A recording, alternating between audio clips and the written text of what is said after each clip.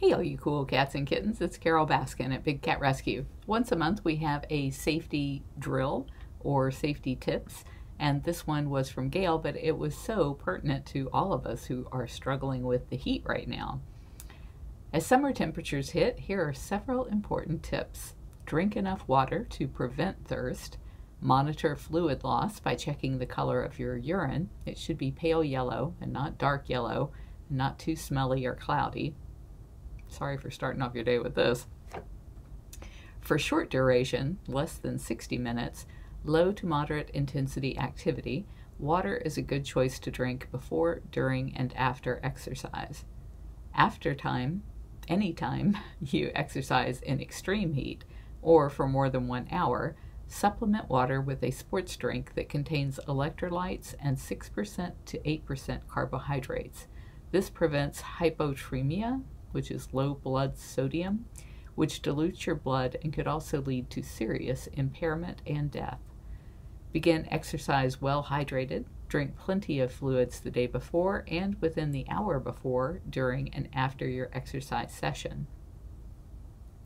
Avoid alcohol the day before or the day of a long exercise bout, and avoid exercising with a hangover.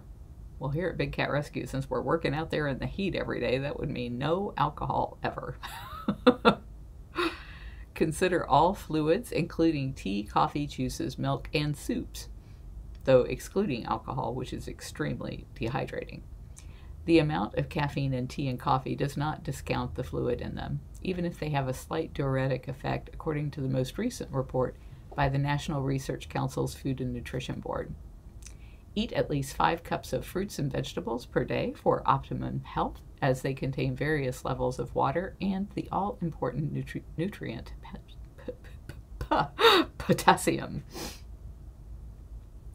During exercise, for those who experience high sodium losses like Howie, who screams with cramps all the time, eat salty foods in a pre-exercise meal or add an appropriate amount of salt to sports drinks consumed during exercise.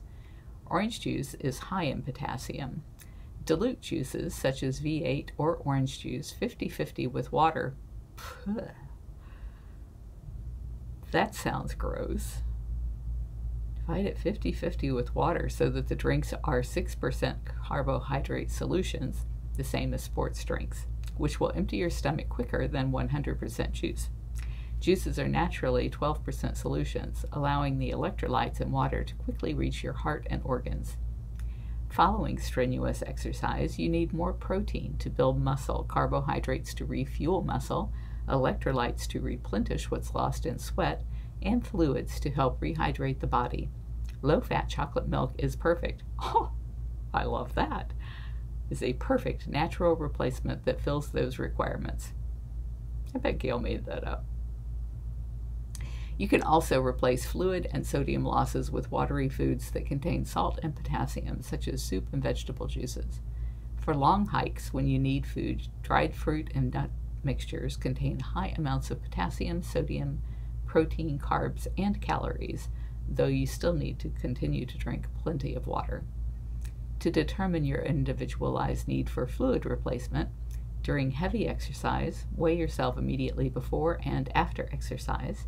If you see an immediate loss of weight, you've lost valuable water. Drink 3 cups of fluid for every lost pound. Use this figure to determine the amount of water or sports drink that you need to drink before and during your next exercise session to prevent weight water loss in the future. Thank you for all those tips, Gail. And thank you for being a fan of Big Cat Rescue. You can see all of our updates at bigcatrescue.org. Follow us on all of the social channels at Big Cat Rescue, except TikTok, where we are at bigcatrescue.org, and on Snapchat, where we are at Big Cat Rescuer. Stay cool.